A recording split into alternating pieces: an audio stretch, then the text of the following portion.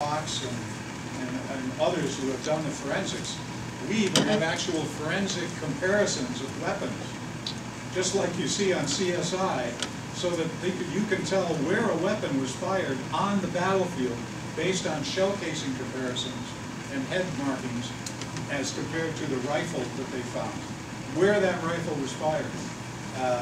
All of the documentary evidence is primary sources. That's what you're always striving for. First sources are always the best. Eyewitness sources are always the best. We don't have those. Then you try for written documents and first sources. And then the testimonial evidence, we've got the inquiry in 1879, the Reno inquiry.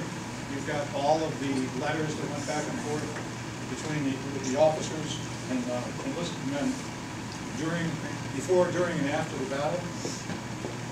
All of those things are investigative in nature. That's how you investigate a case. That's how you do research project. So that affected me very strongly. Let's go beyond that. Let's say you can travel back in time and inhabit the mind of any of the individuals involved, or any of the individuals whose artifacts are featured in the overlay. Who do you go back to? You could have a beer with any of them. I know this table over here is going to love this. There's two of them, Custer and Reno.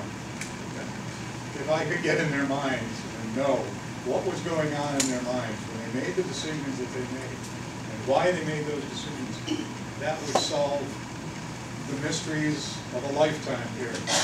All those blades of grass might even be less controversial. Do you think there would be an amicable beer? It would be a pleasant? Probably would not. No, because Reno and Custer did not particularly get along, and because personally I think Reno was a good one.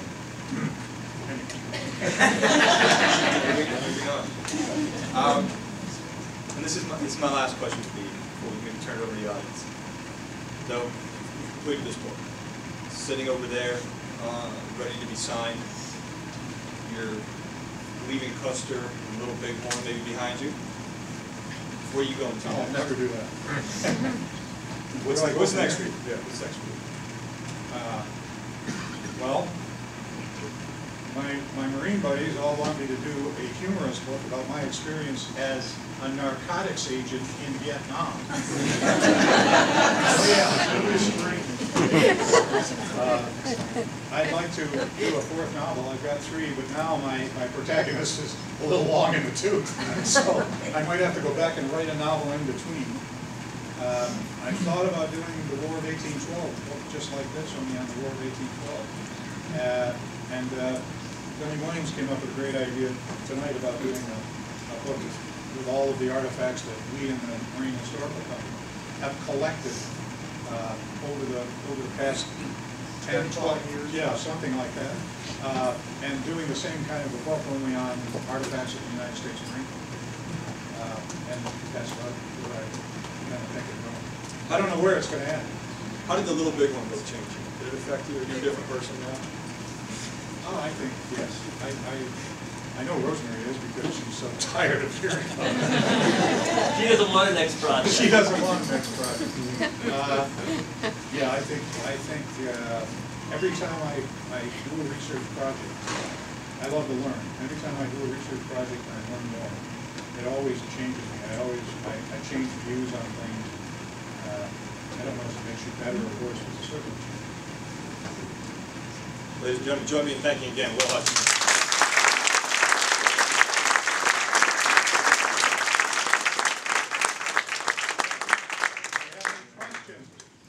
Except from this table. No, I'm just kidding. Sir? I found it interesting that Boston Custer, who started out with the pack train, when they got the message, he actually stood up and was able to reach Custer and died with Custer. Here your thoughts are if Benteen had actually done the same thing, would that have... Great question. Okay, the question is, what would have happened if Benteen had followed orders? I paraphrased that a little bit. I've got to tell you, the scenario that you're talking about, I think that Custer went on the defensive when he realized he'd lost Calhoun Hill.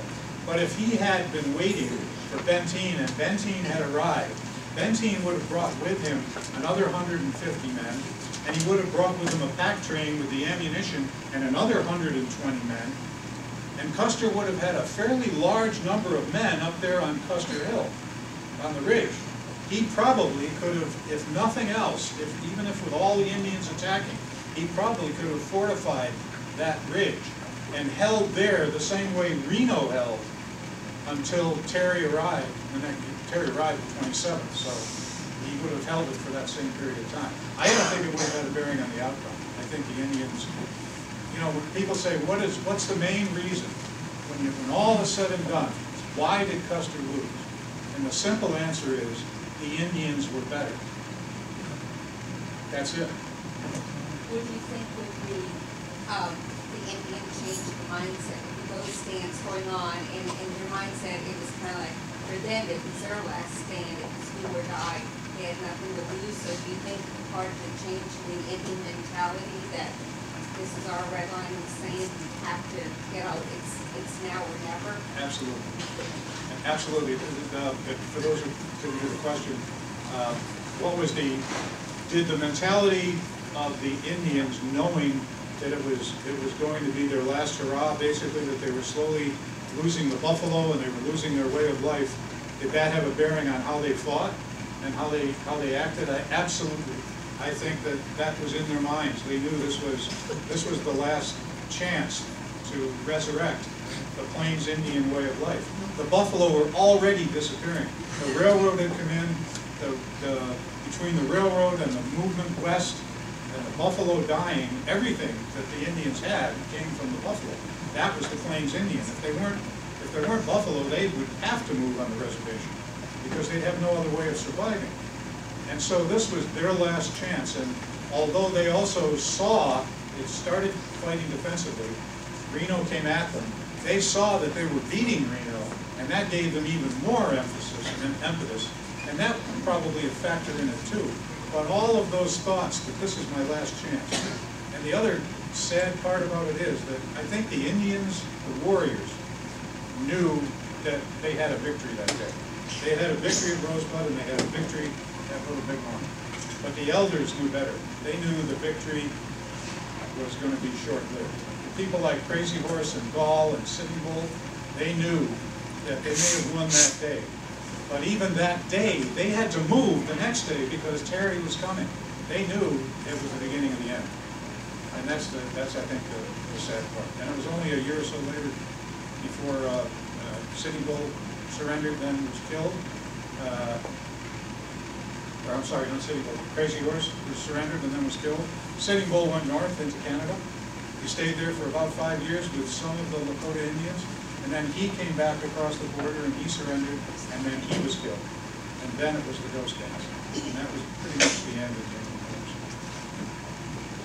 Any more questions, sir? Is there any indication or evidence that Cody was first or last to go in this end? Or Custer, I'm sorry. Oh, was he is he like the picture where he's the last guy with a pistol out there, or was he the first one at the front end as the front leading general? There's evidence of all different kinds of stories. You see pictures of Custer wearing a buckskin jacket. He wasn't. He was wearing his shirt. You see him with a pistol. He had probably more like 2 pistols. You see him standing with his men, but when he was actually found, he was near the top of Last Stand Hill, and he was like sitting with his arms draped out, and there were soldiers around him that were killed. It is impossible to know at what point in that last stand he was killed. But there is one interesting fact, to me anyway. Tom Custer was acting as his quasi-adjutant, his brother, and at some point, there's a story that Tom Custer was totally mutilated. His face was so crushed in, they couldn't recognize him. They knew by a tattoo on his arm at TWC. That's how they identified the body. And maybe the reason he was so mutilated was that by the time it was over, he was in command. He was standing up there instead of Custer himself because Custer had already fallen. We'll never know that. We'll never know when Custer fell. But the prevalent story is that Custer stood till the end. He was the last man standing, and by that time the Indians were crisscrossing both ways across all of the soldiers. They were even seen by Benteen back at Weir Point, 2 miles away, through binoculars. They were seen on horseback shooting into the ground, probably into the bodies of soldiers that were lying there, riding around with Custer's guidons, from the company guidons. Those are the mysteries that we talk about when we say that's why this is such a passionate and interesting battle, because we'll never know the answer to that question. Certainly. What I've read, my suspicion is that he wasn't the last one to die. The Indians talk about a group of troopers who made a dash to the river, and there's like 28 bodies that are missing and never found. Is there any current evidence in terms of what happened to them? Yes, it's some new evidence that's come up, and I'm not as familiar with it as I probably should be, but there's evidence that we're all looking in the wrong ravine, that they thought they went out into deep ravine in those 28 soldiers, and they may have gone into Cemetery Ravine, which was right next to it. It may not have been looked at so closely to try to find the remains. But that does seem to be another mystery, another one of those things we just never know. Right? Was it Terry or Gibbon that was first on the field after the battle? No, it was still was Gibbon. In the line of march, they were together basically.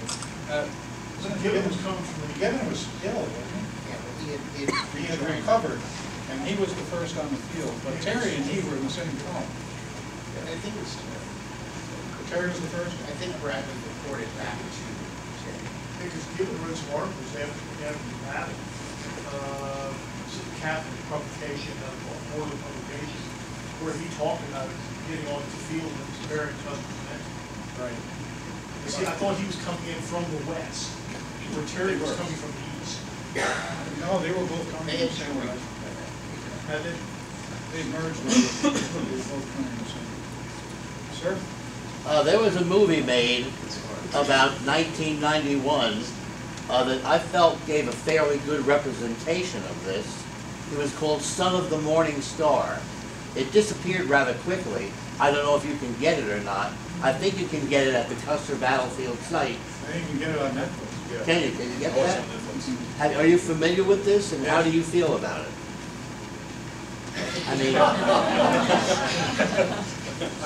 Having had experience making a couple of movies in this sort of like Gettysburg and a few others, and there's some people in the audience who were there with me when we did this, I had very little faith in the accuracy of movies, but if you compare Son of Morning Star to all the rest of the trash that's out there, it's probably the best of the trash.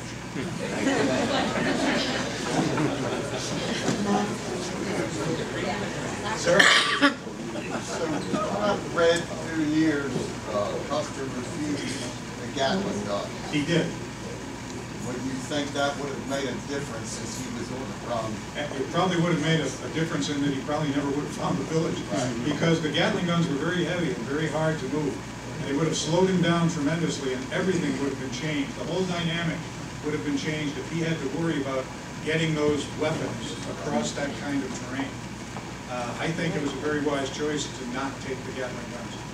It was a very wise choice not to take the 2nd Cavalry, because he knew he was leaving Terry with no cavalry whatsoever. And they were also offered.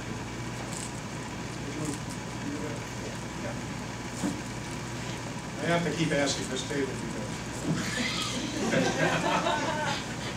Bruce Ledick and Dave Harrington and all the folks over there, as I say, they probably know more than they've forgotten more than I know. Any other questions? Tom, Gunny. I'm going to prime you on one, Will. And like going back to the Custer issue, like that, your opinion. And like that, based on forensic evidence of the wounds actually suffered by Custer, and the fact that his body was actually sitting in a splayed position, and the lack of comparative mutilation of the body, in your opinion, do you think he committed suicide? Not that I put you on the spot or anything. We'll never know, so I could opinionate it one way or the other. I would have loved to have been the forensic scientist who looked for the powder burns and such, and then I would have been able to answer that question better, but we'll never know that. He had a wound that could have been suicide, and you know, there's something that many of you may not know, and this is another myth. As far as I know, Sitting Bull, Crazy Horse, and Gall did not know they were fighting George Armstrong Custer. They didn't know it was Custer up on that hill until later. They were just fighting a commander of a blue-coated cavalry. I think, you know, I'm not answering the question because I'm not sure there isn't an answer coming. I think that it requires more evidence to make that quantum leap that he committed suicide. If I were looking at it from what I know about his character, I'd say no. I'd say both he and Tom fought to the death. They wanted to go out and place glory. Did Custer have a reputation with the Indian community at that time already, that if they knew they were fighting him, they would have potentially changed their action? I think he had a reputation with them. I don't think that reputation connected to the battle. And your other question was, would they have changed what they did? Would the Indians have changed their approach if they knew Custer was leading at that time? I don't think they had a whole bunch of respect for him, so I don't think it would have mattered to them one way or the other. At the risk of being flippant, they might even have been amused. One more? Yeah. Hi, Will. Hi, Joey. Harry. I was wondering if you know, from the Indian perspective, other than the book Black Elk Speaks, are there other Native American Indian works that are looked at as shedding light reliably on what actually happened from the Native perspective?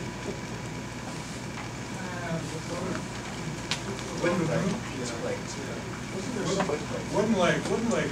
Wasn't there something in the late 20s, 30s? Indian fights and fighters or something of that nature? Greg Michno wrote a book. Greg Michno. Lakota Dawn, which uses Indian testimony, and it's considered the finest of Indian testimony. Did you get that, sir, George? Yeah. Lakota Dawn by Lakota Noon. Lakota Noon. Lakota Noon by Greg Michno. Okay. Actually, I used his analysis of the Indian camp in my book. Yeah. I think he uses a lot of testimony of the Indians. The problem with the testimony of the Indians, it was that first, they didn't trust it. First of all, they didn't want it, because they wanted to make their own story up, and to cover, to circle the wagons, this big defeat of the U.S. Army. Second, when they interviewed the Indians, they were talking one language, the Indians were talking another, even when it came to what time things took place. And the people that were doing the interview didn't necessarily have good interpreters. They didn't necessarily understand what the Indians were saying, and they wrote it all off as contradictory. And, oh, that's just too confusing. And for many, many years, that's the way it went down, because the Indians never wrote anything down. It was all word of mouth. It wasn't until what? 1930 or 20? There's some in the early 1900s. Yeah, the early 1900s at least, when they actually started taking the Indian testimony and comparing it to what the soldiers said with some sense to what the Indians were saying, to actually delve into what they said. And if they described the sun being up, it didn't necessarily mean noon. It could have been any time from 11 to 1. Things like that those expressions that the Indians used, when they finally got around to it, when they finally got around to looking at the Indian testimony, they found that it was pretty compatible with the soldiers' testimony. Okay, one more, sir. Just to comment on that, what I've read, part of the problem is that the Indians reported what they saw. It wasn't like an overview of the battle, it was what each individual Indian saw. And part of the problem was that the interviewers asked them questions based on what they thought had happened, and they expected the Indians to say yes or no. Well, the yes or no may not have had anything to do with what the Indian actually saw. Yep, that's absolutely true. And by the way, when you're talking about research and interviewing techniques, that's exactly what you do in either an investigation or in research. You have to try to zero in on what the truth is, in spite of the fact that people tend to over-embellish, or they tend to say one thing happened and when they're actually saying it twice. If they see 5 men run by, and then they see 5 more run by, they've seen 10 men. But it could be that they went around in a circle and came by again. It was the same 5, they just saw them in a different place. Those are the kind of things that became very, very difficult with the Indians. So, One last question. What's your opinion as far as Mr. Finkel, who, if there are indications that said that he might have survived the massacre? It's listed under a false name. yeah, I guess, you want my opinion? Yes. I need to see a lot more evidence that he did. I don't see a lot of compelling evidence, other than his own words and that sort of thing. I would need to see a lot more evidence. I need to interview him myself.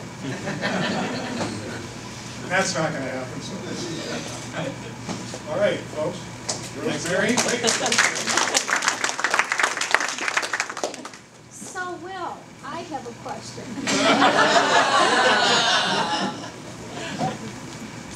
Yes, Rosemary. As the railroad was going west, and we were moving people west for gold, for settlement, and running over the Indian land, how would you equate that with today, the pipeline going through the North Dakota?